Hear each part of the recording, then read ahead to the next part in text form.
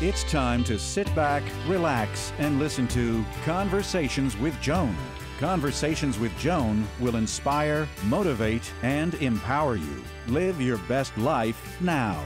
Listen, learn, think, and decide. And now, here's your host, Joan Herman. Welcome to Change Your Attitude, Change Your Lives, Conversations with Joan. I'm Joan Herman. Thanks for tuning in. Conversations with Joan focuses on topics that are important to your life, from health and wellness to professional development to personal well-being. Change makers join me to share their insights, tips, and strategies so you can thrive and live your best life now. Thank you for taking time for yourself, and thank you for letting us be a part of your life. Now, let's start talking. A new human consciousness is emerging. According to today's guest, Gary Zukav, humanity based on love instead of fear is upon us, but only we can bring it into being. Gary joins us today to talk about how we can transform experiences of hopelessness, emptiness, and pain into fulfillment, meaning, and joy. Gary has inspired millions to realize their soul's greatest potential. He is the author of the legendary #1 New York Times bestseller, The Seed of the Soul, and co-founder of the Seed of the Soul Institute. Gary's new book is Universal Human, Creating Authentic Power and the New Consciousness. Welcome, Gary. Thank you so much for joining us. Oh, it's my pleasure, Joan. I'm glad to be here. Well, Gary, for me, it really is an honor to have you here because your work has had an impact on my life, and it's helped me navigate challenges that I faced. And, I know it's done that for millions of people around the world. The Seed of the Soul was such a groundbreaking book, and it touched so many lives. And from the time when you first wrote that book, through all the lectures and all the other work that you've done, what changes have you seen in people? Well, I have seen so many changes of such depth and power and clarity and love that I'm awed. I'm awed at who we are as humans. I'm more awed at our capability. And what I want to suggest to people is that now those capabilities have changed dramatically. A new phase of human consciousness. And this transformation is species-wide. It's not happening all at once, but it's happening very fast from an evolutionary point of view. In my experience, within 2 or 3 generations, all humans will have this new consciousness. And it's not mystical, it's simply expanding. It's a consciousness that allows us to perceive beyond the limitations of the 5 senses, to look at ourselves as more than bodies and minds, and the world as more than random, and the universe is more than inert and the product of a big bang, whatever that is. We're in the midst of global challenges, the likes of which most have never experienced before. I mean, the year that we're all coming off of and all that we've gone through. And you say that we can transform these painful experiences into something joyful and positive when we know how to use them. So how does what you're telling us, how does what you're teaching play into that? How do we go about doing that? That is the same as the question, how do I create authentic power? It's only possible to create authentic power, well, first of all, to understand what it is. Mm-hmm. The old understanding of power is the ability to manipulate and control. That's what we've used as a species for 300,000 years, or maybe 2.5 million years, depending upon where the count starts. But it's all counterproductive now. It used to be our good medicine, and now it's poison. It's toxic. It produces only violence and destruction. That's part of the new consciousness. The new understanding and experience of power is the alignment of your personality with your soul. And your soul is that part of you that intends to create harmony and cooperation and sharing and reverence for life. It's the part of you that doesn't die when you die. It's the part that existed before you were born. And now real power comes from aligning yourself with that. Now, how do you do it? That was the question you asked. You do it by finding all of the parts of your personality that prevent that from happening, which means prevents you from loving, which means prevents you from giving the gifts that you were born to give. Let me give you a few samples or examples of those parts of your personality. Anger, resentment, inferiority, superiority, rage, vengeance, righteousness, every compulsive activity, and obsessive thought, and addictive behavior. All of these come from parts of your personality that prevent you from aligning your personality with your soul, that prevents you from giving the gifts you were born to give. Now, all of this is part of the new consciousness that we're talking about, because this conversation would not have made any sense to my parents, maybe even not to your parents. But now it's beginning to make sense to hundreds of millions of people. So to create authentic power requires emotional awareness, which tells you when fear is active. And all of those behaviors and experiences that I mentioned, we can put into one basket, and for convenience, we'll call it fear. And we can put all of your other kinds of experiences in another basket. Experience such as gratitude, appreciation, caring, contentment, patience, all of the universe. We can put all of those into a category and call it love. Now, the big thing that the new consciousness allows you to see is that when you have any of these experiences, although it may feel like it at the time, these experiences are not coming from the unchangeable ground of your being. When you're angry, I read in your bio, Joan, about the loss of important members of your family and about all that followed that. Everyone experiences that kind of grief and pain and loss and hopelessness and despair that follows it. But what most people don't know, and they can know now, and they may be resonating with what I and you are saying, is that experiences like that seem to be all enveloping, all encapsulating, like grief, loss, despair, hopelessness, helplessness, those come from a part or parts of your personality. And you have other parts of your personality as well. And as you remember that and set your intention to remember that, when you feel despair or rage or anger or righteousness, you can, in that moment, while you're feeling these frightened parts of your personality, reach for the healthiest part of your personality that you can in that moment. Think of a time when you felt so grateful, maybe for your life, maybe for someone in your life, not for what that person could give to you or has given to you, but because they exist in the world, and you're so grateful for that. Reach for that while you're feeling anger or jealousy or resentment or superiority or inferiority. Choose not to be controlled by that part of your personality.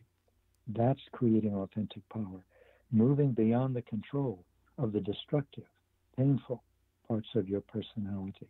And that's where emotional awareness comes in.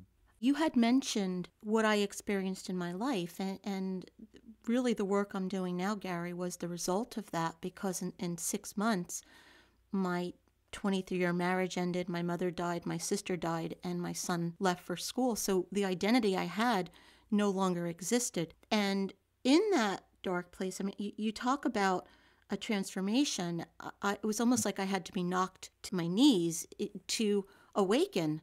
And I'm not sure I would have grown the way I have without that pain. Is it possible for us to awaken, to be part of this new consciousness without having that type of suffering in our life? It's not necessary to wait for that kind of experience, but it is necessary for you or for me or for anyone who's listening, if you want to change, to experience your emotions. You cannot grow spiritually without your heart. You cannot deny or repress or suppress or try to pretend that your emotions are not happening to you and grow spiritually, because your emotions carry messages. You might say they're messages from your soul. They tell you when fear is active in you and when love is active in you. It's easy to tell when fear is active in you because it hurts. You hurt. You hurt in specific places in your body. In the East, these places are called chakras. But since I don't speak Sanskrit, I prefer to call them energy processing centers. And there's one at the crown of your head and in your temple area, and between your forehead, on your forehead, between your eyes, and in your throat, in your chest area, and your solar plexus area, and your genital area, and the very base of your torso. Whenever you are experiencing a frightened part of your personality, Or you might want to call it a fear-based part of your personality. You experience physical pain in those areas. And I'm not talking about pain like you can say it's, I feel happy, or I feel constricted, or I feel heavy. Those are just poetic labels. I'm talking about physical sensations: churning, burning, stabbing, contracting, aching, throbbing. When you are aware of fear active in you, and you are able to articulate it in terms of the physical sensations in these parts of your body, then you're on your road to the spiritual path. And when love is present in you, it feels good. You don't have painful physical sensations. They're blissful. They're good feeling physical sensations. And your thoughts, instead of how can I live without her? How can I live without him? Everything is lost. I'm hopeless. I'm helpless. You are experiencing thoughts of gratitude and appreciation and caring and awe of the universe. And creating authentic power is conceptually simple. You choose between allowing yourself to be controlled by the frightened parts, or continue to indulge in them, which is the same thing, or you strive in that moment of pain and helplessness and hopelessness to bring your awareness to the healthiest part of your personality you can in the moment. Because where your attention goes, you go. And as you do that, you create authentic power. Not the first time, although that could happen. But if your growth is incremental, like mine has been, as you do it again and again and again and again, you begin to move beyond the control of those parts of your personality. You know them very well, but they don't command you as they did at one time. It's more like water running off the feathers of a duck. And so now you ask, is it possible for someone to grow spiritually without having the kind of experience that you had? And the answer is yes. What you had is the most worn, the well-worn path to that kind of experience that, as you said, knocks you to your knees. But to grow spiritually, it's necessary to experience all of your emotions, all of your emotions. And as you begin to become emotionally aware, the first emotions that you experience are fear. Right. Because that is what most of us experience and are controlled by all of our lives. This is all part of the new consciousness. This is why I'm so excited about it and so pleased that you invited me to share these observations. And by the way, as I share, I will say that my spiritual partner, Linda, and by the way, a spiritual partner is not just a dyadic relationship. It's not romantic. As I share, and as we share in our events, and as I will share in my podcast, I don't ask you or anyone to take what I'm saying as true simply because I say it. And in fact, I suggest that you not take as true what anyone says simply because they say it, whether they're saying it from a pulpit or they're on a television show or a radio show or they have a microphone. Experiment with it. See what you feel about it. If you resonate with it, take it in. See if it can help you move in the direction that you want to grow toward more awareness and freedom from fear and into love. And if it doesn't, let it go. Don't try to wear a shoe that pinches. There's lots of ways to wisdom, to the heart, and that diversity of ways is one of my joys. But this is a way that I like to share as a window through which I've come to see life. And I hope that is helpful for you as well. Gary, what in your life led you to understand what you've been teaching to us for years? Well, that's a good question. The universe was my teacher, and it was always teaching me. I paid much attention to it. For example, I know now that we're more than minds and bodies. I know that the world is symbolic. It's meaningful. It tells me about myself, not just about the world. My sense is the world teaches us about the world. I wrote a book on physics. For example, our observations of the world show us that the speed of light in a vacuum is 186,222 miles per second. An amazing fact, an amazing discovery, but it's not about ourselves. The new consciousness sees the world, the physical world, as instructing us about ourselves, sees it as a mirror, you might say, facing always toward us. And we can learn from the reflection in that mirror. So let me give you a specific example. When I was just when I was still in Harvard, and I was coming back to Kansas to be with. I would come back to Kansas to be with my grandmother, and I loved her a lot. And we had the greatest times together. But the last time I came back to Kansas to be with her was for her funeral, and it was devastating to my parents. But for me, I had this different experience. I was in a funeral home, and the rabbi was speaking to the people assembled who were in front of him, but we in the family were in an alcove off to his right. And I was looking at a closed-circuit television monitor showing him as he appeared to the people in front of him. But I was looking at him from the side. Now, in those days, a closed-circuit television monitor was completely novel. Very few people had seen them. I was for the first time, and it made me laugh. Now, let me give you a little backstory. When I would come to visit my grandmother, she lived in this apartment building that was mostly for older people. I don't think it was a retirement home, but it might as well have been. And she would take me to have a dinner in the restaurant there. And it was a lovely restaurant, a big one. And afterwards, we would wander through the lobby, and she's holding my hand, and she'd introduce me, and she'd say, "Gary, you remember Mrs. Hirsch?" And I'd nod. Or, "You remember Mr. Goldstein?" And I'd nod, even if I hadn't. But if I didn't nod, she would jerk my hand down, and she'd say, "Shh." Well, there I was at her funeral, and she jerked my hand down, and she said, "Shh," when I started to laugh. She wanted to enjoy and listen to her funeral. I never told they would think that I was hallucinating, but I wasn't. Grandma Libby was right there with me, the way she always had been. She even jerked my hand down and hushed me, the way she always had.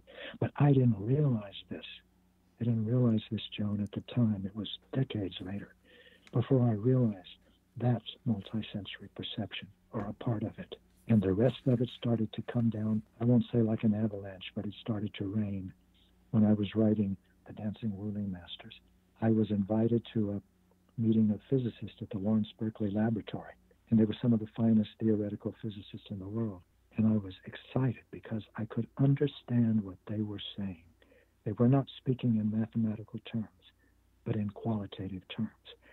And I went home so excited, so stimulated. I felt like I had 3 cups of cappuccino, and they were all of that was sparking off my fingertips. But I couldn't describe to anybody what was exciting me. I could not replicate it. I could not articulate it. So I went back. I asked if I could come, and they were very gracious and gave me that permission. And I decided that I wanted to write a book to give what I was learning about quantum physics to everyone, to non-physicists like me, the liberal arts majors like me, on a golden platter. And I did. I went back and I went back. I started to read and read and read, and then I started to write. And then I asked the physicists at this gathering if they would help me with the book, and they said they would, all except one. It was amazing. And to me, their generosity was amazing. And they only asked me one thing. In fact, they demanded it. Get it right. Get it factually, historically, and conceptually accurate. And so I would write a page on my old Smith Corona typewriter. They weren't all old in those. And I'd send it to them, and they'd send me a page or maybe 2 pages back. And I would incorporate that into the book in different ways. In this process, as I started to write the book, I wrote an outline for each chapter. But when I started to write, immediately the energy, my thoughts, my passion, my excitement went somewhere else. The outline was not holding it anymore. I threw away the outline. I went with the energy. I just wrote what came to me, what was inspiring to me, what I saw, what was stimulating me as I learned this thing called quantum mechanics without any mathematics. And that's how I was able to share it. Now, in about 6 months, I noticed these chapters were fitting together. So I planned it. But I didn't plan it. I disposed with all of the outlines. So how was that happening? How could it be happening? That's when I realized. That's when I experienced. I'm not writing this alone. Then I realized it's not possible to be alone. I'm not a channel. It's not possible for anyone to be alone. Therefore, it's not possible to co-create alone. And I decided, whatever it is that I'm in touch with, I am going to live my life with more of that. I'm going to live my life the way this book is being written, spontaneously. 10 years later, I was writing another book called Physics and Consciousness. And I realized I had a lot written, and it was good, but it came from my eyebrows upward. That was its origin. And I felt something deeper and richer that I wanted to write about. And that book became The Seat of the Soul, about evolution, reincarnation, the Earth School, non-physical guides and non-physical teachers, the heart. And that is the book that really for me was the beginning of the full emergence of non-physical reality in my life. And that's when I realized, or I was taught, I began to be taught, that this is happening to hundreds of millions of people. And those are the people that I want to support. I want to support everyone. But someone who's still 5th century will not have in their experience anything that they can use to hook on to what I'm saying or what we're talking about. But it's real. Everyone eventually will be multi-sensory. And the fact that we are multi-sensory does not make us superior in any way to someone who's 5th century. It's just a temporary ebb and flow in evolution. We are part of a magnificent evolution, and we are becoming aware of it as it happens. We're becoming aware with our new consciousness that we are creating our evolution. That's some big news. Gary's new book is Universal Human, Creating Authentic Power and the New Consciousness. If you'd like to get more information about Gary and his work, you can visit GaryZukav.com. Gary, in our final moments, in about 30 seconds or less, what's the takeaway? What would you like to leave our listeners with? I would like to suggest you consider the possibility that you are a compassionate and loving, powerful, and creative spirit, that your origins are not only biological, that your creative capacity is far beyond what you can imagine, that you have a purpose in your life, a gift to give, a sacred contract with the universe. There is nothing pre-written in the universe. There is no destiny. You're not burdened by that. There is potential. There is no right and no wrong. There is cause and effect, and you cannot separate them. If you are part of the cause, you will experience the effect and be part of it. Make the cause a loving intention. Make your words contributory. Make your joy evident to the world. Share it without attachment to the outcome, and enjoy yourself. Gary, thank you for spending this time with us. I am excited to share your book with our listeners, and as I said in the introduction, I'm honored that you're spending this time with us today. So thank you so much for being here. Well, you're welcome, Joan. Oh, it's a joy, Joan. Thank you so much. Thank you for joining us. I hope you found the show informative. At Change Your Attitude, Change Your Life, we believe that knowledge is power. Take what you've learned, apply it, and live your best life now. Remember that the information provided is the opinion of our guest and should never replace the advice of a professional who knows your personal situation. If you'd like more information, visit our website, cyacyl.com. That stands for Change Your Attitude, Change Your Life. While on our site, listen to past shows on demand, read the digital magazine, sign up for our mailing list, and be sure to follow the show on social media. Until next time, this is Joan Herman. Thanks for tuning in.